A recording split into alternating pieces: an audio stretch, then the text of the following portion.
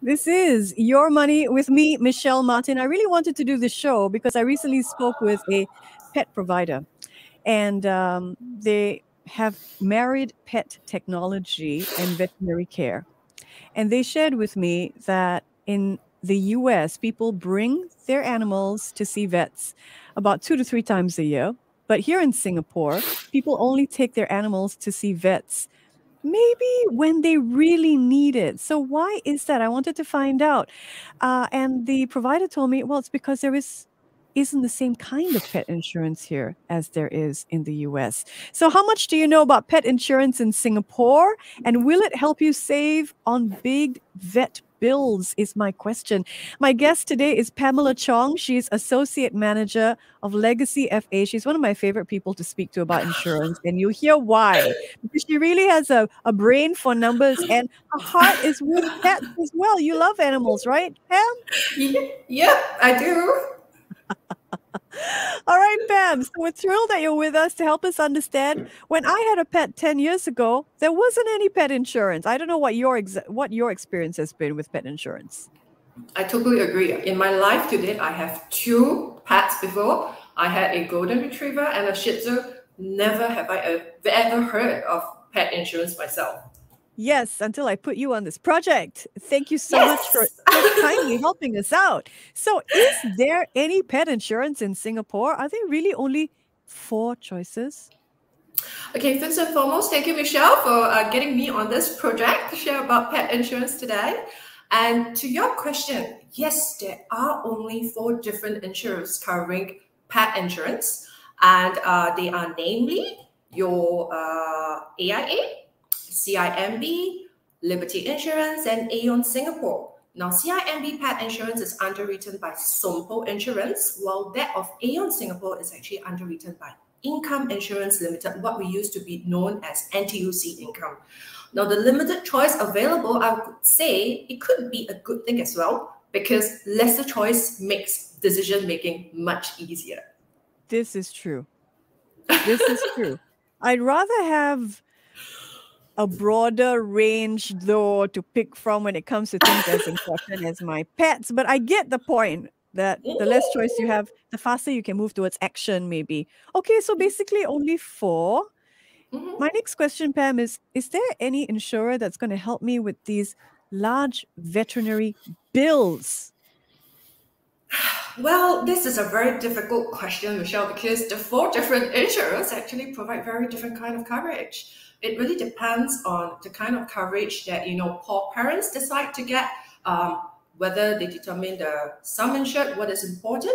But more importantly, it is good to know that for any claims, there's actually a co-payment and a deductible applicable per incident before the medical expenses will be reimbursed. Now, what do I mean? So let's say my Shih Tzu had a fall and accidentally injure the foreleg. This incident by itself is one incident, and I have to make the deductible. Now, for the second time within a year, if she gets, probably skin allergic to an insect bite, that incident is considered the second one. And again, I will have to make a deductible payment before the medical expenses can be reimbursed. And this reimbursement is usually a percentage of the total bill, not 100%. So it is really good to refer to the fine print for more details. Okay, so what are really the key differences between the types of pet insurance available, Pam? Yeah. So there are plans that among the 4 that covers only accident-related expenses, meaning to say, your pet meets an accident on the road, get knocked out by a car. And there are plans that cover for medical expenses as well. But with regards to medical expenses, they go into 2 different areas. One is for surgical-related treatments, and another is actually inclusive of non-surgical treatments. So some insurers cover the pet also up to only a certain age. That's 1 to a max of 13 years old, while the other can cover a pet up to the lifetime of your 4 kids. Oh, wow. Lifetime. What kind of premiums are we looking at for pet insurance here, Pam? I would say it really differs depending on the coverage. So I would say that, like I said before, I own 2 dogs in my life. the very first expenses that you spend on them is really the initial buy. It doesn't come cheap. Back then when I bought my Shih Tzu, it was for only 700. But I'm reading off the internet, now it could cost you easily of 4 to 5 digits. And not forgetting their diet, their grooming, vaccinations, a lot of expenses are involved. So as much as pet insurance don't cover all this, I think the premium is not that much of importance, but rather what are the kind of medical bills that poor parents really want to insure the pets against. Well, look at this face. I mean, if you saw this, just humanly possible to protect that.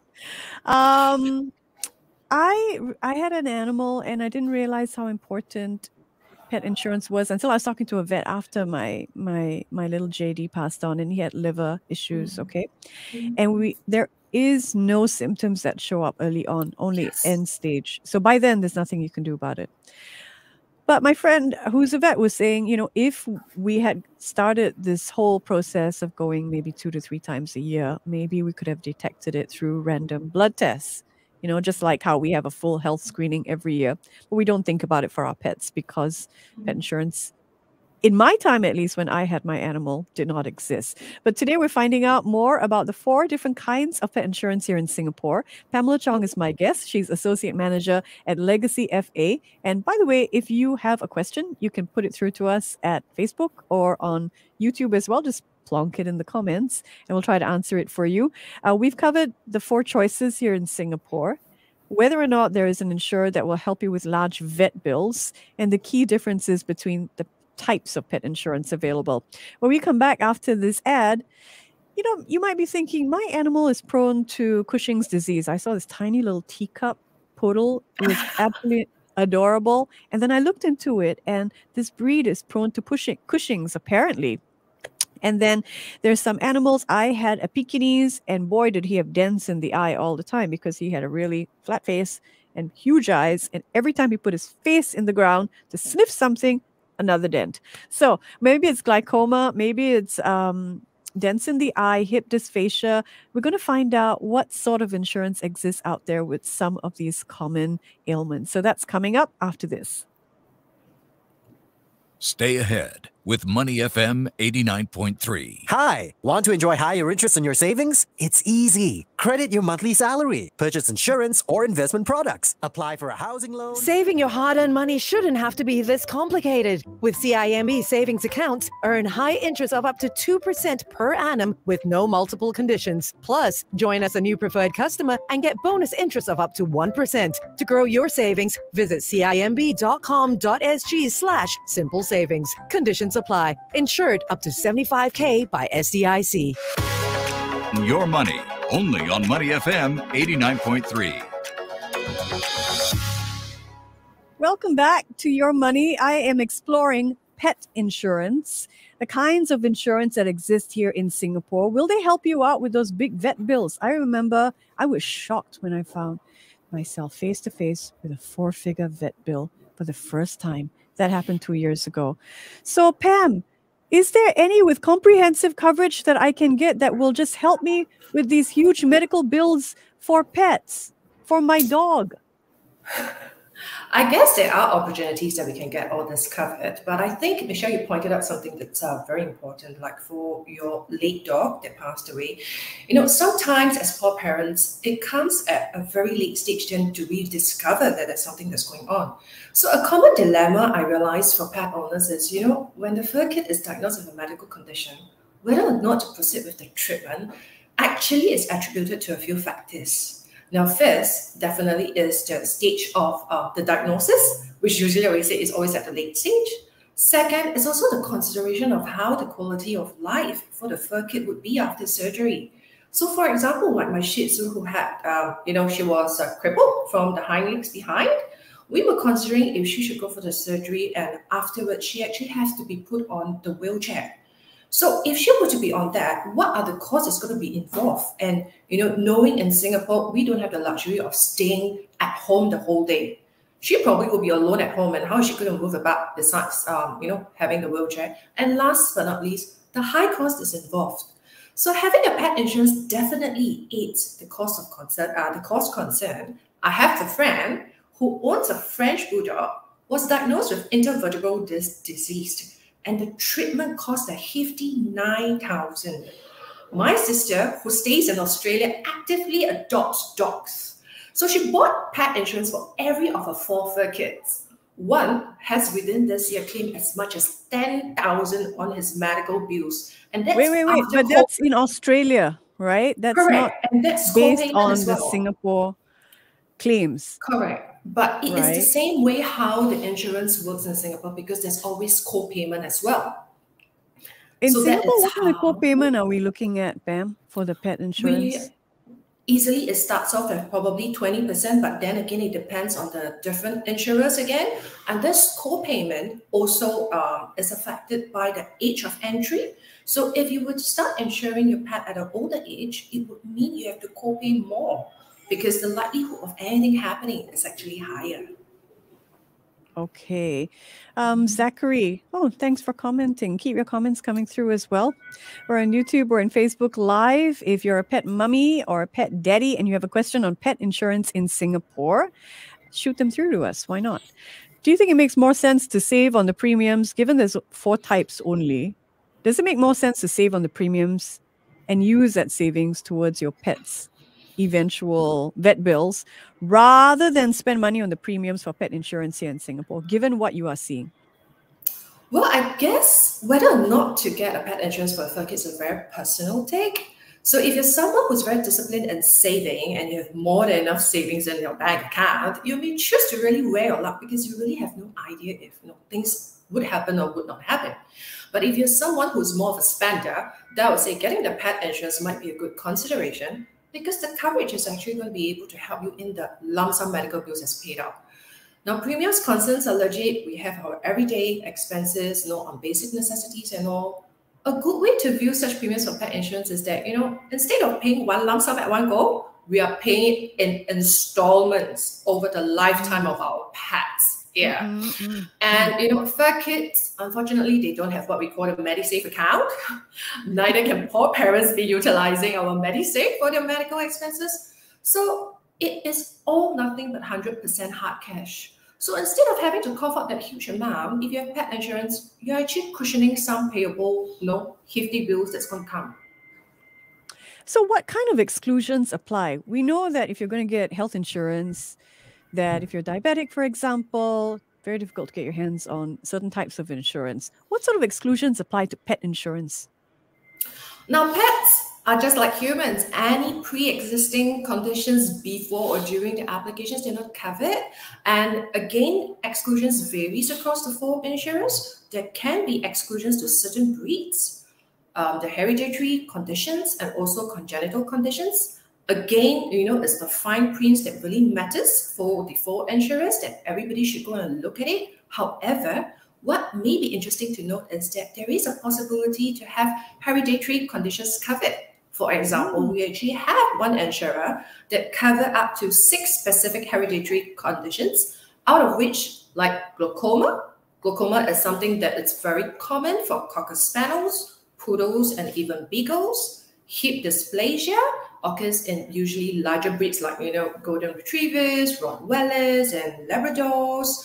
Even the IDD, the intervertebral disc disease, which is common in the French Bulldog, like what happened to my friend's dog, and Shih Tzus, all this can be covered. But however, to be eligible for such coverage, the fur kid has to be insured before the age of 6 years old. And there is a waiting period of 12 months, after the plan started before such coverage can be effective. The next thing that I think it will be good to know is that fur kids have to be sterilized in order for them to be covered for sickness related to their reproductive organs and hormonal skin conditions. So where the fur kids are not sterilized upon application, and they are done so after the application, poor parents can actually write in to the insurer to update them with a vet report, such that all these covers can be included for them. So besides knowing what coverage are included, I think the other one you have to know is that, the basic terms and conditions your pets have to be microchipped before they can be insured. They Okay. have to complete all required vaccinations, and they must Okay. not be a working pet. Okay. And lastly, in some cases, the insurer may require the pets to go for an examination with a licensed vet Oh, before they interesting. can be fully. I Yeah. didn't know that. Okay, we have a Yes. question from Ian. Ian, thank you so much for your question. Pam, is there an upper age limit if you want to buy insurance for your pets? Can they be too old to qualify? I would say there's no specific limit, but I would strongly encourage to get a pet insured as long as they're younger than 6 years old, because as what I've covered just now, if you're beyond that, the hereditary conditions, if the particular insurer you're looking at is covering, may not be applicable once your pet is too old. So, I mean, younger is definitely better, but you haven't seen anything in the fine print that excludes for age? Not that I know of. Not that I know of. And in fact, the older the entry age at the first application, the higher is the co-payment involved before any medical bills can be reimbursed. Okay. Great question there. Thanks very much, Ian. Send your questions through to us. We're on Facebook, so you can just type in your question if you're a fur parent, as I have been throughout my entire life. Love these things. Trying to find out if pet insurance is for you. Are there any sort of breeds that are excluded, Pam? Particularly to only those that's covered for accident only, we are looking at like your Pit Bull Terriers, the Rottweilers, and even German Shepherds. They may be excluded for that particular insurer. Okay. Okay. Let's talk about cancer. Increasingly common amongst animals as well, not just humans. Yes. Have you seen anything in terms of cancer coverage for pets? There is coverage. In fact, one of them by Aon Singapore, this cover for chemotherapy. I think that's great news for all poor parents out there, because as we all know, even for human beings, chemotherapy is costly. So this can be covered by that. But again, there's a limit as to how much it is, and it depends on the plan that you decide to insure your fur kids against.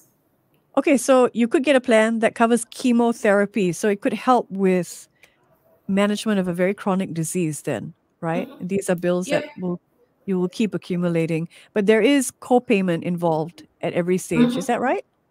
Yep, correct. Okay. Okay, so here's a question from Jingy. Is pet insurance applicable to dogs only? Are cats covered as well? What about cats, depending on where they live? Let's take the broad question. Are cats covered, Pam? Thanks for the question, Jingy. I think that's very important to be asking. And definitely, yes, they are not only covering for dogs, they are covering for cats as well. So you really have to check about the insurer, which are the ones that's providing coverage for cats as well. Great question. Nice to know that our friends with claws are included as well when it comes to pet coverage.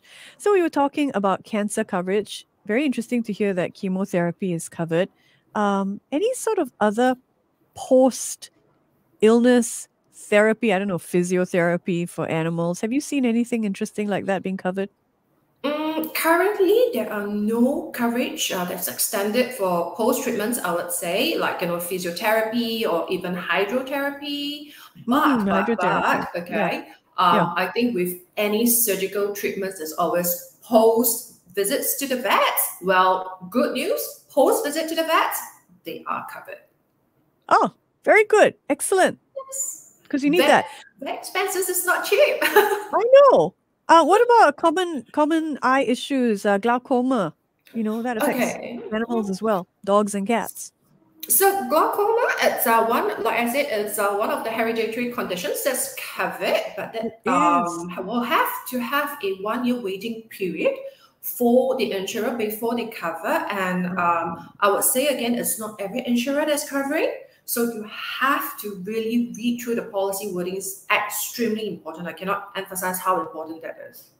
Okay, but there is coverage for glaucoma, which is going to affect your pets because they're going to age. Hopefully they will live with you for a long, long time. Yeah. What about blood tests? The last time I was at the vets, the blood test took me out. I was like, wow, look at this panel. It's incredible. Things like that. Covered by pet insurance or no? Okay, for blood tests, I think it really depends. If it's considered medically necessary, I will deem that there's possibility that we can get reimbursed. So once again, it really depends on how and why this blood test was called for. So it could fall under coverage. It could be covered. It could. Yeah. Okay. But if you're talking about routine checkups, no. Your routine checkups for vaccinations, the health, I'm sorry, that goes like, it's going to be on your own pocket. Okay. PAM, AIA, CIMB, Liberty Insurance, Aon, they're the only 4 insurers that offer pet insurance here in Singapore. Now help us understand what are the sort of factors that we should be thinking about before we decide if pet insurance is for us. I think that's a great question, Michelle. If I have a pet now, I think, it's so tiring on me to decide which of these 4 insurers I should go to. So I think first we should research on the breed of the dog or the cat that you have. What kind of medical conditions that they may be more susceptible to. Speak to your vet to have a better understanding. Because having a hereditary condition doesn't necessarily mean that your fur kit is guaranteed to contract that condition. There could be preventive measures that you can take to minimize the potential of contracting. And, if you brought it from the pet shop, maybe you might want to ask about, the fur kit's actual parents, if they have any existing health conditions. That's going to help as well. Secondly, are you an owner who is very regimental about routine checkups? Now, back then, I didn't have the time, like Michelle said. We probably bring it only, once or twice a year? We don't go conscientiously, every single month or once every 2 months. And are you updated with all the vaccinations that the pet is supposed to have? Next, the living conditions of your fur kit. Are there any potential for your kid to be jumping up and down your furniture when you're not at home, resulting in them sustaining an injury?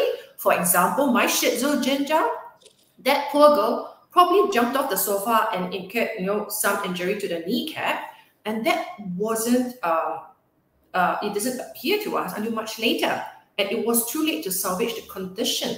So then again, another question would be: if you're staying in a landed residential, how easy and access to grass patch does your fur kit has? Because the higher the accessibility, the higher the potential that they are exposed to insects, and insect bites can probably cause skin allergy reactions as well.